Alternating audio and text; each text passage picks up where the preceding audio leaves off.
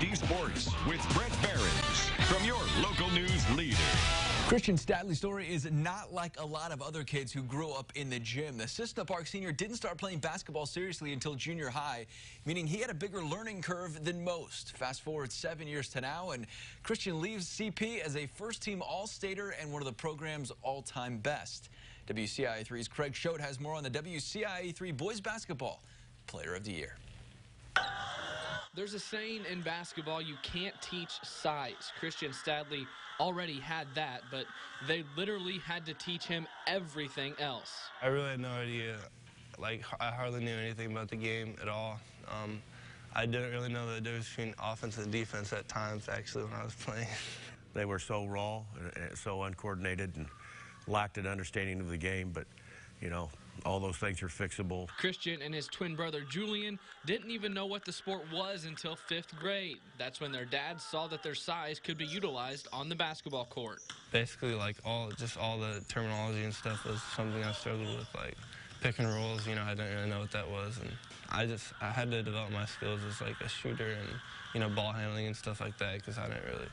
But I mean, when you're tall and if you can just be close to the basket, I mean, it helps when you're, you know, that young at least. Stadeli helped CISSNA Park win state in 7th grade. That's when he knew that basketball could be a big part of his future. And 7th grade is when it started to take off a little bit. And that they did. In his sophomore season, Stadeli and the Timberwolves entered the postseason 10-18.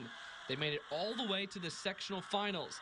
That run put CP on the map for the next 2 seasons.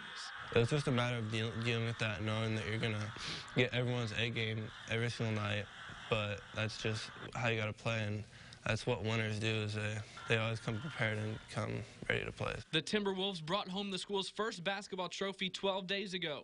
This week, Christian and Julian signed to play at Kankakee Community College.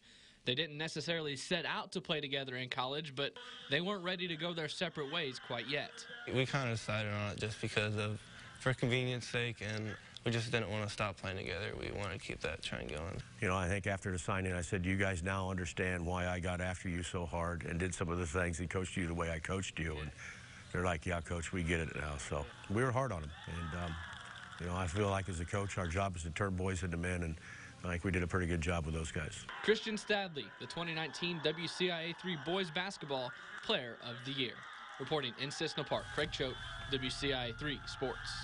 Craig, thanks. Christian joins a good list of our past winners and the first guy from Class 1A to take home the award. All right, Tom.